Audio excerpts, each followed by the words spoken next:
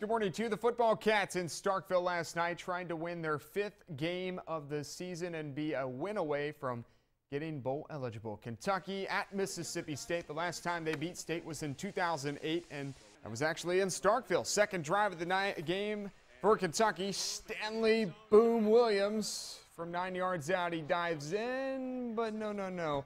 Take another look. Knee is down before he crosses the plane. But what Kentucky has been good at all season long is scoring in the red zone.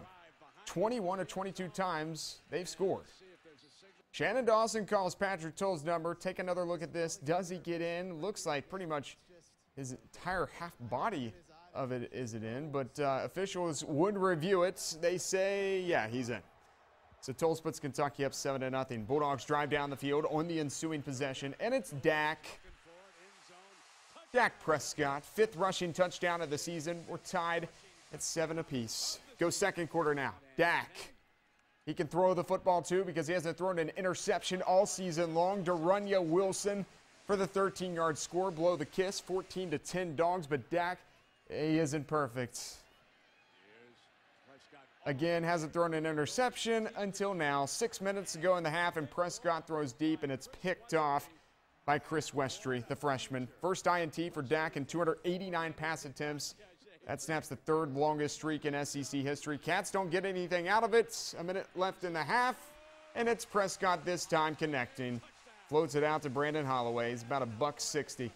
5-play, 69-yard drive. Mississippi State up 11. Kentucky trying to get a score before the half. Tolles goes deep, and he throws an interception. What a catch, though, by Taviz Calhoun. Take another look at this one. A one-handed grab, way overthrown to Dorian Baker. And, of course, Mississippi State's going to capitalize, specifically Dak. From 20 yards out, Mississippi State wins 42-16. Dak passed for 348, rushed for 117, and accounted for 6 touchdowns. 42-16 the final. Kentucky's next opponent, Tennessee. UT at Alabama. Vols haven't beaten them in 8 tries. 8th-ranked Alabama hosting them. Here we go. Bama strikes first in the form of Derrick Henry. 20 yards on the handoff. Crimson Tide go up 7-0 in the first. Tennessee counters through the air, though. Josh Dobbs to Josh Smith for the score. We're tied at 7.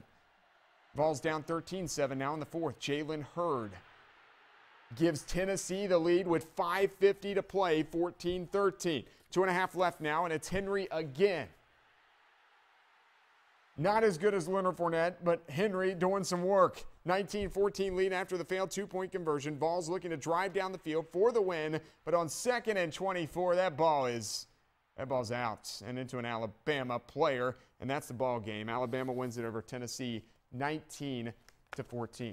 Now, the University of the Cumberland's undefeated in conference play coming into yesterday's game. Back in the national top 25.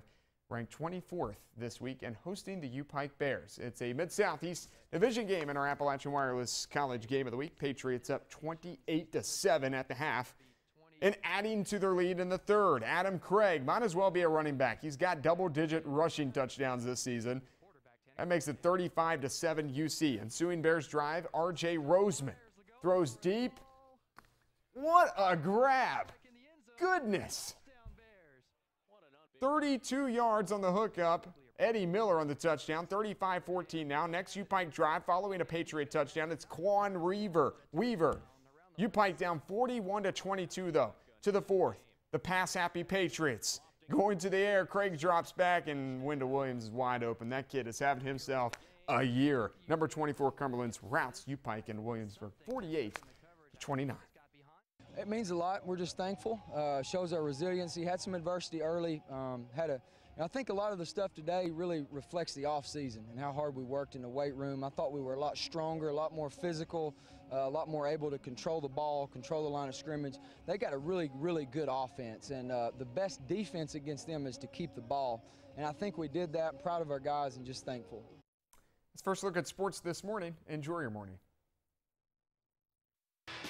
Good morning to you. Homecoming in Richmond yesterday. The Eastern Kentucky Colonels had won 8 homecoming games in a row going into Saturday's game with Tennessee State. EKU ranked 14th in the FCS coaches poll. Dean Hood ready to go. First quarter, no score.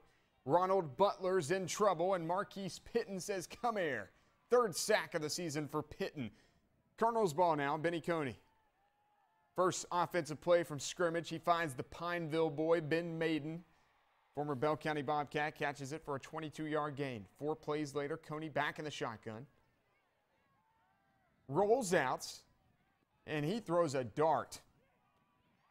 Didn't really need to, though. Brian Green was wide open. 13 yards on the score. EKU up 7-0 after just 2 minutes and 2 seconds off the clock on that drive. Second quarter, Butler is picked off. Keontae Northington, thank you very much. Second INT for Keontae. EKU didn't convert a score off the turnover, but later, here's a score. Ethan Thomas.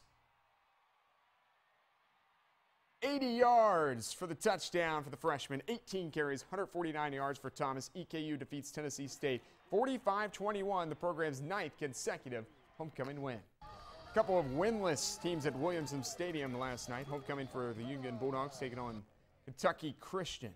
Bulldogs get the ball first and in the red zone. Chandler Whittlesey hands it off, and that's LaVance Anderson. That's a big boy run. He's down at the 1. The very next play, though, Chandler Whittlesey would punch it in, 7-0 Union. How about Union special teams? Defense getting it done here. KCU, field goal. Nope. Will Reynolds has got it. Runs it to the 30-yard line. Takes a huge hit there at the end. Same drive for Union. Whittlesey. He rolls out. He got a touchdown, but Union, as you see, Kentucky Christian would defeat them 45-38. Division II football, Jason Woodman, Fairmont State, Fairmont, West Virginia. That's where I was born. They were hosting UVA-Wise, FSU rolling on their first drive. Terrell Charles, 46 to the house, 7-0 Falcons. Fairmont State recovers a fumble in the ensuing kickoff, and it's Charles again. 14-0 FSU, 2.5 minutes in. Cavs, though, answer on their next possession. Javante Latney, 14-6. Wise opening the second, though, with Stanza, a 74-yard drive capped off by Daniel Lewis to Terrence Younger, 24-13.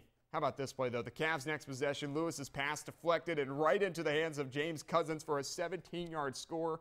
However, the Fighting Falcons win this one and knock off the Cavs 41-32. Marshall at home versus the North Texas Mean Green. So we got Thundering Herd and Mean Green. First drive for Marshall. Remy Watson takes the handoff, goes 26. Making people miss, isn't he? Later in the drive, Chase Litton finds Justin Hunt. 1-yard score, Marshall. A defeat North Texas, 30-13 in Huntington. Bobby Petrino and his Louisville Cardinals hosting the Boston College Eagles. There's slow-mo Bobby P for you. First quarter, Cardinals on the move.